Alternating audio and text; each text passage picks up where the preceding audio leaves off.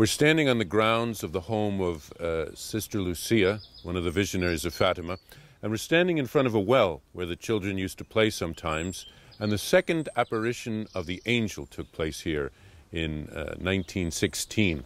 The angel appeared to the children and said to them that they should pray and offer sacrifices because the hearts of Jesus and Mary have designs of mercy on them. What does that mean, designs of mercy? Well, I think it simply means that God has a plan for each one of us in our life, but He wants us to follow that plan so that the graces and the mercies that God has prepared for us as we live out our vocation can be communicated to us, and we can be open to receive those graces.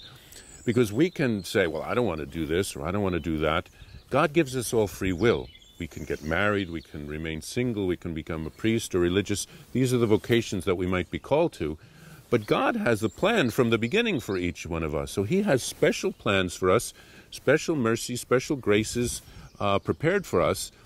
And if we are open to it and open our hearts, God is very happy because now His plan can be fulfilled and He can share His graces and mercy with us.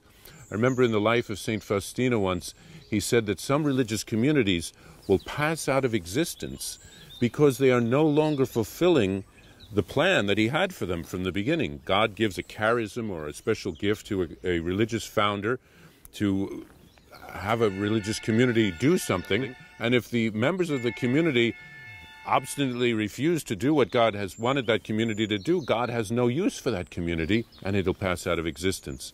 So how important for all of us to open our hearts to God's plan, to surrender to God's plan rather than insisting that I'm going to call the shots in my own life, but to let God's will, as Mary said, I am the handmaid of the Lord.